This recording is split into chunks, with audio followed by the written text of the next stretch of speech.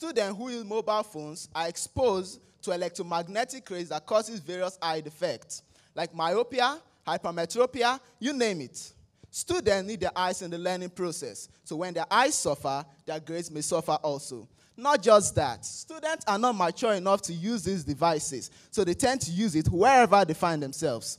Even on the road, some students can be found chatting. Now, this detaches them from their immediate environment, so they may not be aware when a vehicle is coming towards their direction. Eventually, they get hit, which may mean instant death for them.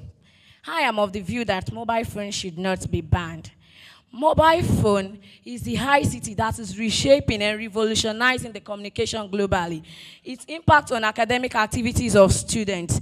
The availability of this technology has been reshaping the material basis of students and also as well bring about a profound restructuring of education. Mobile phone facilitates information